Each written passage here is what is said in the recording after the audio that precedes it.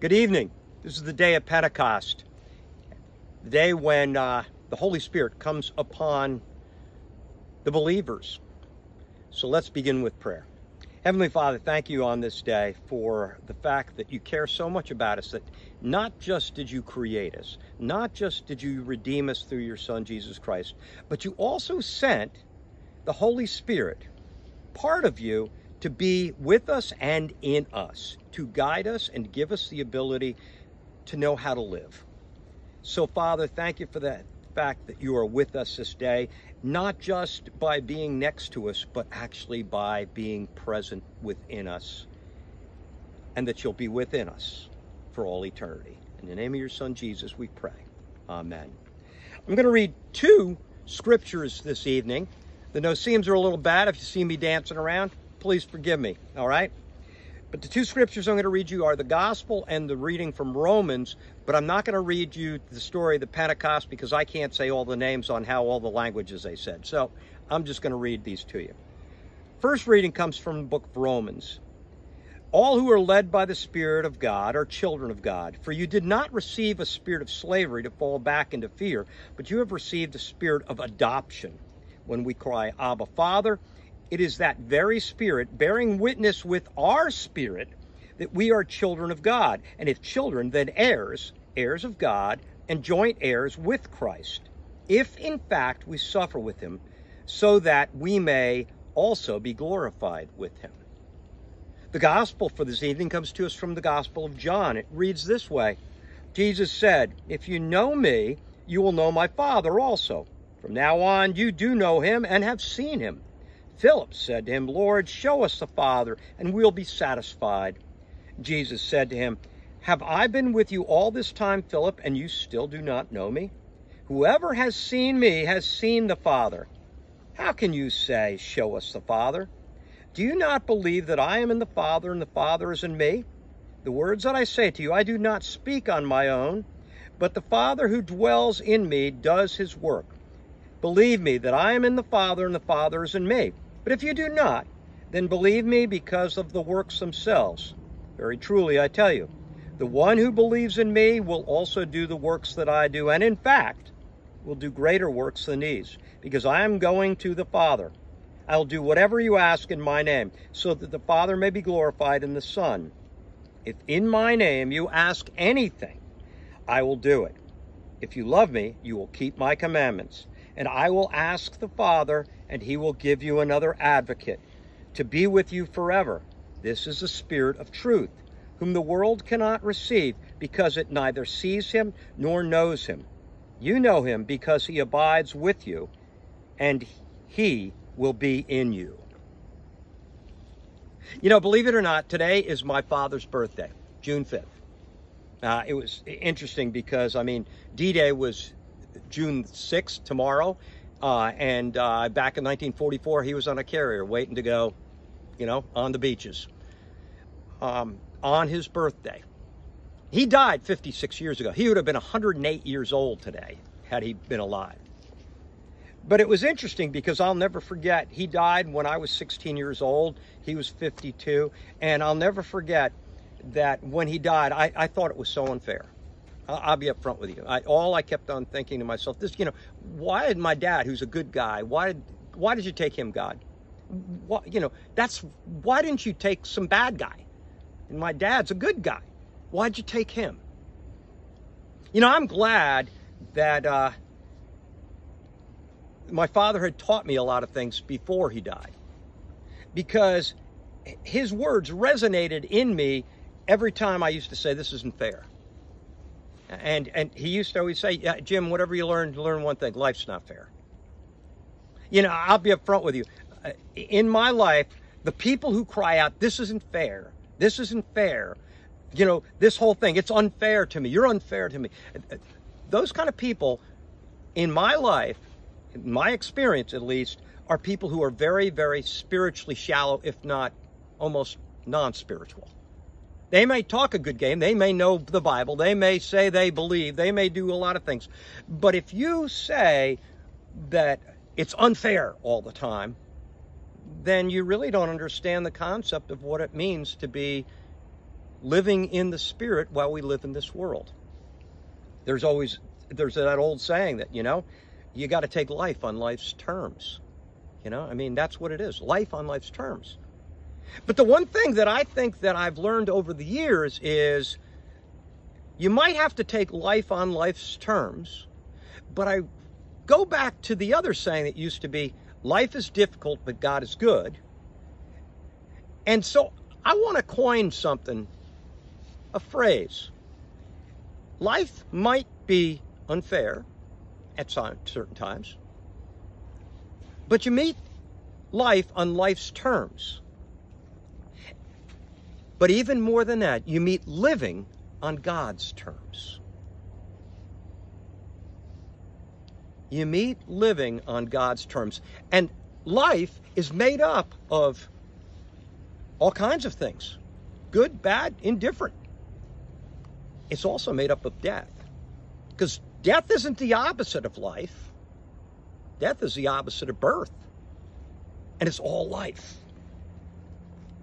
When you're spiritually sound, when you're trying to mature, you finally get that across in your head. And you finally realize that God created you, put you in this broken world, but he didn't put you in there alone. The gospel's real clear that he sent the Spirit, the advocate, the Spirit of truth to be with you. And it's not just going to be, in a sense, with you, it's going to be in you. The reading from Romans makes it clear. You've not been given a spirit of slavery, but you've been given a spirit of adoption. On this day of Pentecost, there's a couple of things that rarely is preached about. And one of the things I think that's rarely preached about is the fact that on the day of Pentecost, when the Spirit of the Lord comes into you, the Spirit that raised Jesus from the dead, the Holy Spirit, when it comes into you, it's given to you at that point, and one of the main things it's given to you is you finally belong. You don't have to join. You don't have to perform. You belong. And when you finally come to the conclusion that you really do belong, even though you might not do everything perfectly correct, even though you might make horrendous mistakes and bad choices, all of a sudden there's something that goes on inside you that transforms you because you live more and more into the identity that was given to you, because when you're adopted, you get a new identity. And that identity is you being a child of God that God so loves that he gave his only begotten Son to bring you home, to bring you into him.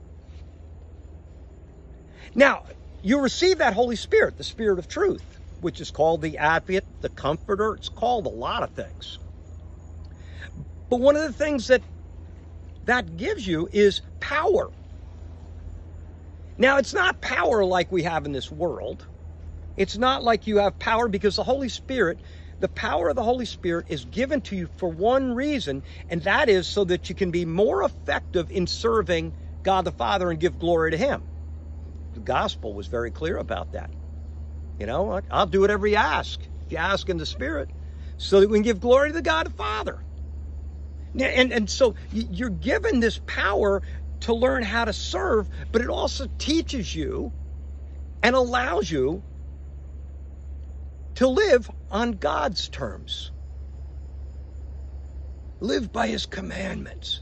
Love one another. It's not conditional. It's where if you really do love God, then you will love others. It's not like, well, you got to do this to get this. No, it's when you do love God, you love others. You embrace life. You no longer keep saying, it's unfair. I didn't get a good shake. It's unfair. That's wrong. This is, you can't do this to me. You don't blame anymore. You start getting moved away from denial. You move away from blaming. You move away from all that stuff that's nothing more than blah, blah, blah, blah, blah. And you embrace a new life that gives you qualities of love, peace, patience, kindness, faith. Now, let me ask you a question. How many of you actually operate on a daily basis where you try and get away from worry and fear as much as you can? Because the Holy Spirit has been given to you so that you have the power to get rid of worry and fear as much as a human being can. And it's given to you because you get to then choose between, do I worry or do I trust? I got to ask you a question. Do you worry or do you trust? I mean, really, what's going on inside of yourself? You know, I mean, what kind of day did you have? I mean, if I describe my day to you, I'll be real upfront with you, you know, and probably Sally will kill me, but, you know, we've been dealing with rodents, and I mean, I'm talking about, you know, those 4-letter word rodents, you know, that start with an R, you know, I mean, and every time I think I got it managed, it doesn't get managed. And all day today, you know, I was sealing up holes and everything else. And once again, I got done, and all of a sudden we found another place. In the midst of that, let me be upfront with you. All of a sudden, Sally comes out and she says the air conditioning doesn't work. It's a Sunday. Our AC guy is a friend of the family's. He's in the Florida Keys. And the air conditioning doesn't work. I don't know about you, it was pretty darn hot today. Luckily, what happened was I didn't lose it. I kind of just sat there and almost started saying, well, what do I do now? Maybe I should burn the house to the ground. But instead, I did the best I could with, let's just say, my 4-legged friends. And then I started to think about it, and Sally and I talked about it, and there is, in an AC system, there's an automatic switch off if the drain doesn't work right. I've done it before. So I got some hot water, 2 gallons of hot water, and poured it through the tube, and then sucked that thing out with a wet vac. Guess what? It smelled, it stunk. But ourselves and the rodents, we have AC now. I guess what I'm saying to you is this. Why worry? Things aren't in control. I don't have control over my own life all the time. I don't have it going my way. I don't have a lot of things. But I know this. I meet life on life's terms. And I trust God, so I meet living on God's terms. This is Pentecost. The Holy Spirit has been given to you. What are you going to use it for? Are you going to use it to try and meet your own needs? Because if you do, let me tell you something, it ain't going to work. But if you use it to bring out the fruits of the Spirit and the gifts of the Spirit, to serve a power greater than you that's personal with you, that actually part of Him is in you. If you use that in that manner, then you will find distinctively where you won't have much time to worry, and you'll have a larger and better ability to trust. Because the gift of the Holy Spirit prays for you within you when you don't even know how to pray for yourself. I love you. I love you.